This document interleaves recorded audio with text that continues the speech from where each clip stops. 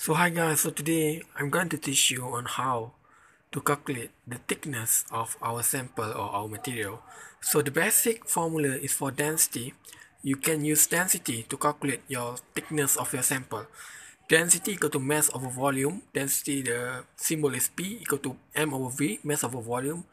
Then the volume itself, the formula is height times long times width.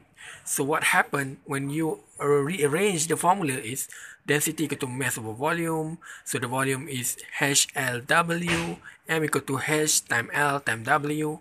So if the mass of sample, let's say your sample is 0.1 gram, the volume is 1 centimeter cube, and the density, when we want to calculate density, is mass over volume, you can get 0.1 gram per centimeter cube. Then we know the length of your sample. You can just calculate from the ruler.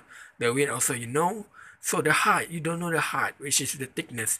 So to calculate the thickness, what you can do is you just rearrange the formula. So H, or thickness, equal to M over P LW, equal to 0.1 gram divided by 0.1 gram per centimeter cube. Then times 1 cm times 1 cm. Lastly, you get the answer. The thickness is about 1 cm. So it's very simple. So all of this depend on your material, depend on the mass of your material and the volume you use. And you can just rearrange using the formula given. So this formula is very important.